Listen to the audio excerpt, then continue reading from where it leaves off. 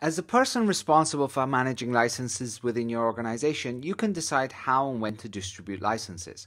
When you log into your JetBrains account, you can see all of the licenses available. Here we can see that we have a Toolbox subscription for 10 IntelliJ IDEA licenses. On clicking on it, we're provided with means to distribute these licenses. There's two main ways to do this. We can either provide people with a link, and then anybody that has that link can click on it and associate a license with their JetBrains account. If they don't have a JetBrains account, they can create one at that point. Or we can assign licenses individually per person. It is important to know that anyone that has access to this link can associate a license with their JetBrains account.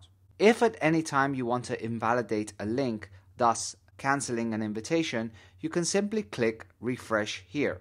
This invalidates the link and generates a new one.